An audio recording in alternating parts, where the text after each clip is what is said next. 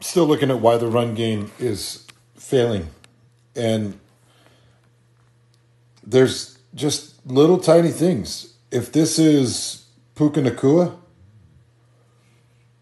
or maybe even Gunner, maybe they've got the speed to get all the way to the outside of this block. So you're going to see he's coming out. Now, this guy right here, he's got to do a better job of setting this block right there at the line and pushing him down the line and not getting pushed back, because as he gets pushed back, it bumps this guy. So now he gets bumped just a little bit deeper. Now he's trying to work to the outside. So I'd like this ball carrier just to keep coming off the edge and try to hook this block. So these defenders arrive late and you're scooting up the sideline. Instead, you get bumped back a little bit, delayed here, and not enough speed to get to the outside, so you cut back up.